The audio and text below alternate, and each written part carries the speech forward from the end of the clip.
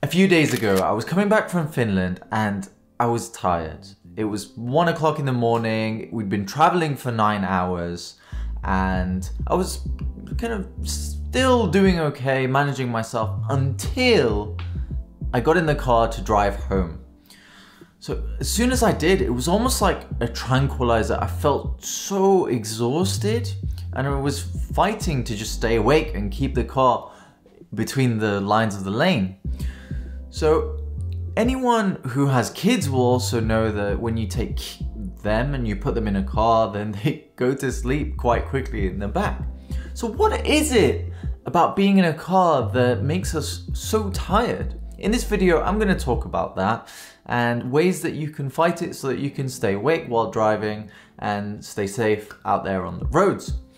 If you don't know who I am, my name is Sermed, and on this channel I share my health insights with you, hopefully so you can benefit from them. If that's something you want to hear, hit the subscribe button and you will get informed when I post a new video, especially if you put the notifications to all. And I am also active on Instagram, so if you're curious about what I do in my day-to-day life and that kind of thing, then go follow me there. I'll have the link down below. So, it has been really the interest of many researchers in recent years about why a car journey makes us so sleepy. One of the reasons for that is that more than 1 in 10 drivers have actually fallen asleep behind the wheel. And as you can imagine, that is very, very dangerous, because if you're traveling at 70 miles an hour, the car literally goes about 100 feet per second. So you have to really be quite careful on when you fall asleep, even if it's for a split second. So there have been a few theories suggested.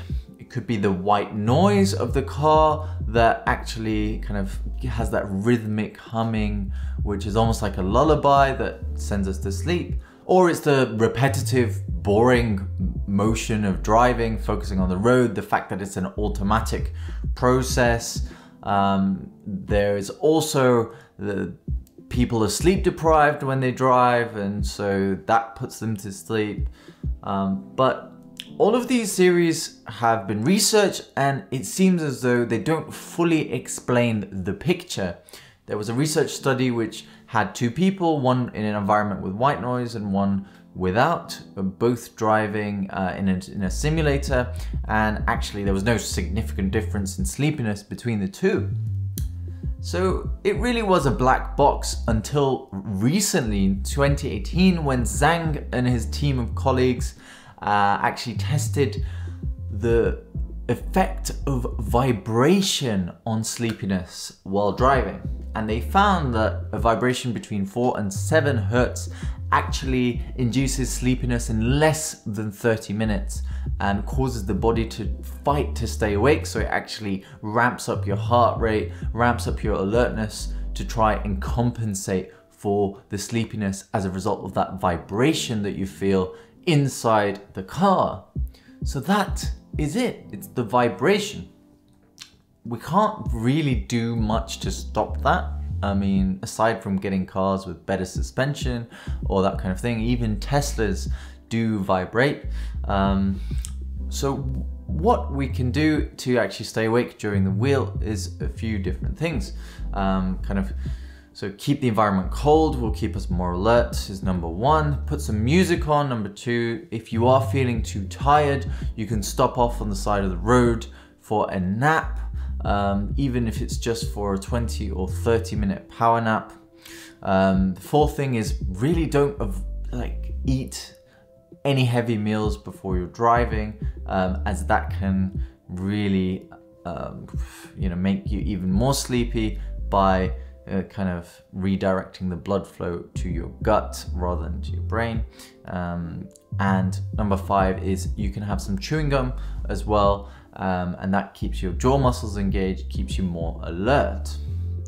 Now you might ask the question, why is it that vibrations cause you to fall asleep? I mean, you know, what do they have to do with each other? And it would be a very good question.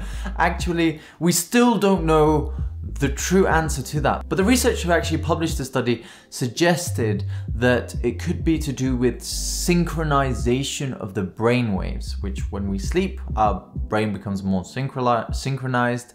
And so this induces kind of the first level of sleep inside our body. So it changes the way the electric signals are traveling through the brain. Now, I hope that has been a useful video for you. Just a short and sweet one today. And I will be seeing you next week. If you enjoyed this one, you may enjoy some of my other content, which I will post over here.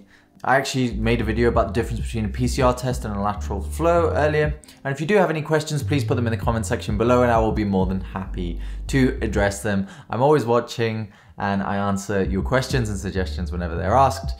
Stay healthy, stay happy. Happy New Year for 2022 and I will see you in the next one. Peace out.